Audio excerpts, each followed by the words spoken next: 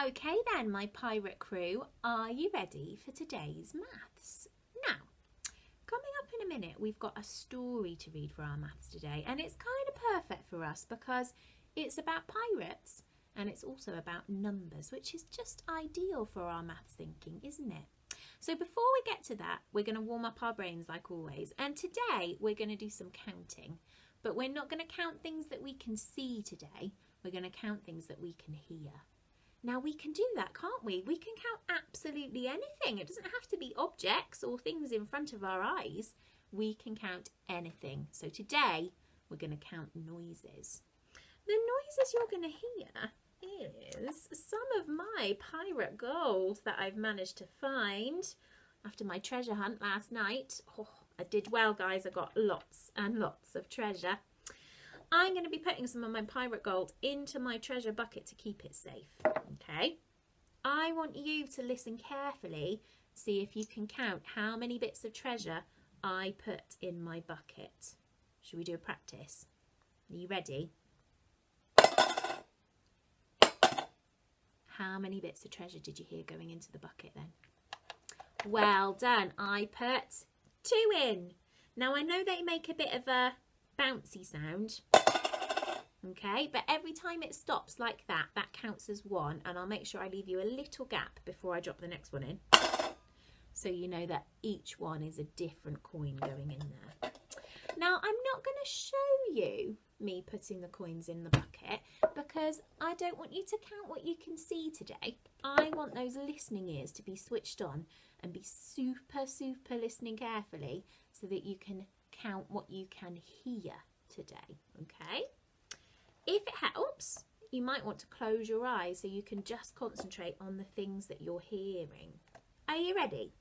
Shall we get one done and see how we get on? Okay, pirate listening ears on. Ready? Listen carefully. How many coins?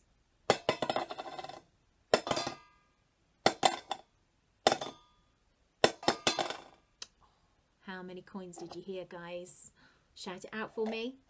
Oh, let's see if you were right. I've got 1, 2, 3, 4, 5. Well done. Did you hear 5 coins? Good listening. Okay, pirate ears back on then. Let's do another one. Ready, steady, go.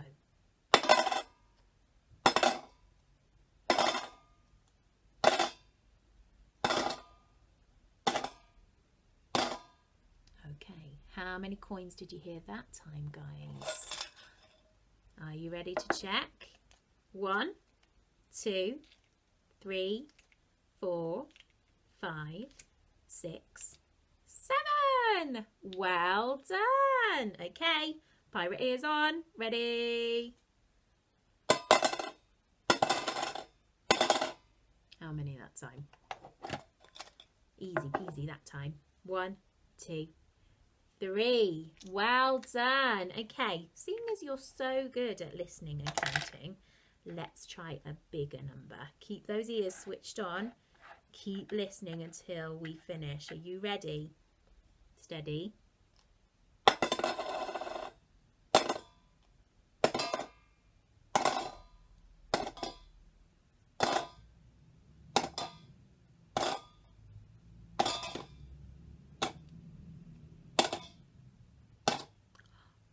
How many did you hear that time? There was lots and lots going in my treasure chest that time. Are you ready to check? 1, 2, 3, 4, 5, 6, 7, 8, 9, 10, 11, 12. 12 bits of treasure. Well done, guys. If your listening ears were snazzy enough to hear all of those 12 bits of treasure going into my tub. I'm going to put all of the rest of my treasure safe in there now. If you'd like to keep playing that game with your grown-up at home, I'm sure you could find some coins and a treasure chest to use. It's really good for fine-tuning those ears and getting that listening really snazzy. Okay, let's start on today's mathsy story then. 10 Little Pirates.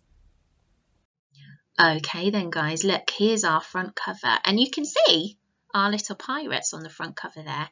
How many pirates are there? There's 10, well done. Now we can subitize these 10 a little bit because they're organised so neatly for us. Because if we look in the top row, look, we've got 1, 2, 3, 4, 5. 5 in the top row and the bottom row lines up perfectly with that top row. So there must be 5 in the bottom row as well. Who knows what 5 and 5 combine to make?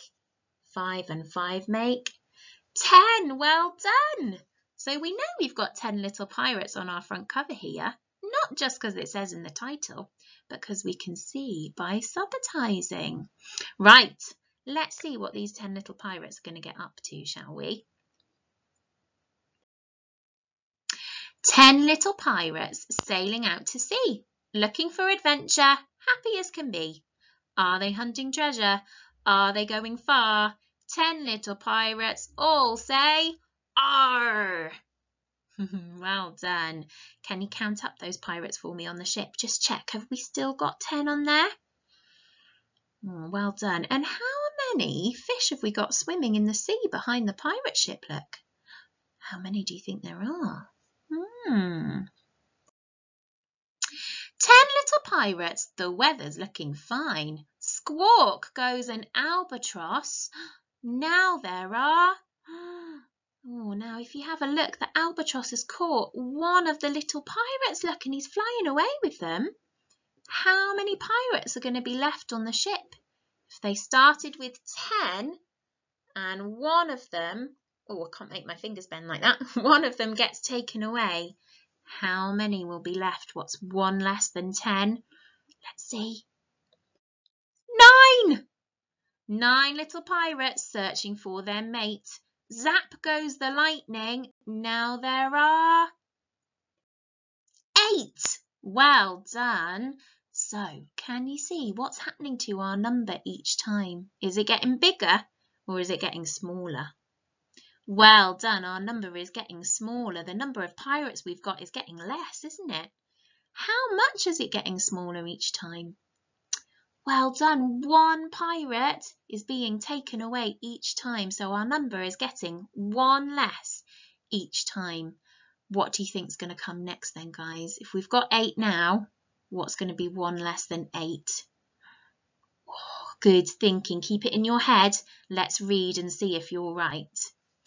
8 little pirates looking up to heaven. Whoosh goes a hurricane. Now there are 7.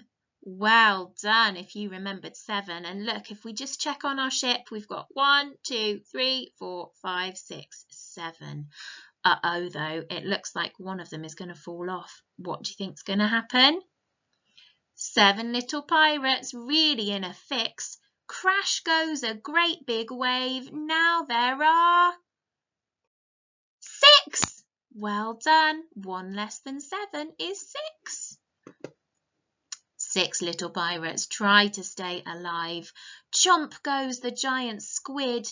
Now there are... What's 1 less than 6? 5. Well done. 5 little pirates spot a man-o'-war. That's this big red pirate ship on the side. Boom goes the cannon. How many's going to be left?